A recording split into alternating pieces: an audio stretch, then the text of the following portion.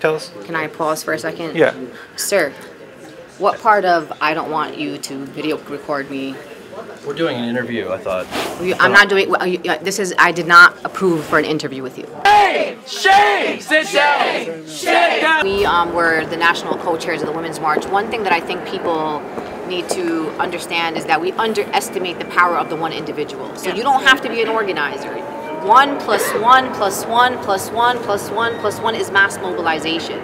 So if the Women's March happened and people were like, guess what, I'm not going to go to the Women's March, no one's going to miss me, we wouldn't have had the largest single-day protest in U.S. history. So you showing up as one person, never underestimate the power of that. Bring your sister, bring your colleague, bring your friend, even if you can only show up for 30 minutes.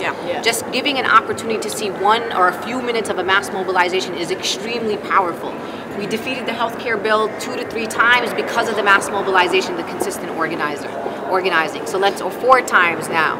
And maybe this will be the 5th time. But don't underestimate the power of yourself. Don't worry about the organizers. Don't worry about the institutions. Worry about your participation. I will say this about myself. What motivates me is 40, 50 years from now, I'm not going to look back at this moment and be like, I wish I could have done more. I want to be able to say that I did everything that I could. I was everywhere and laid it on the line. And even if we didn't win, at least I can say to my children, I did everything. I tried to defend you with everything. I tried to be there for Adi, and it feels good. So look back and be able to say, you know what, I did my part. And a lot of our fellow Americans are not doing their part, and we're asking you to join us and do your part. Henry Rogers, Daily Caller News Foundation. What do you think President Trump did this week, though? What's the worst thing he's done this week? What's the worst thing he's done this week? What do you think? Who's the coordinator for media? What do you think about the tax bill? Who are you? I'm the Henry Rogers from Daily Caller News Foundation. I'm asking Like, what do you think the worst thing he did this week was? I mean, there has to be something on the list. You obviously have. Are you streaming? No. You're not? No, not yet. He's having a little snack. We're just having a snack. You're very vocal on Twitter. We'd like to hear your message here on camera. I think we're good. Thank you so much. All right. So you see, folks, they don't want to talk to us. Remember that they work for us. So behind you, there's a closed door that says "Meeting in Progress." Meeting in progress. Tell us. Can I pause for a second? Yeah.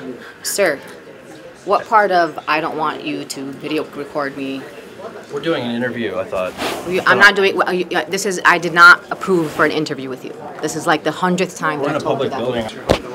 I just don't see the problem here. This is a meeting with Senator Susan Collins, who's actually has a history of actually doing the right thing. You're still inside the room, but I'm allowed to be in this room, thank you.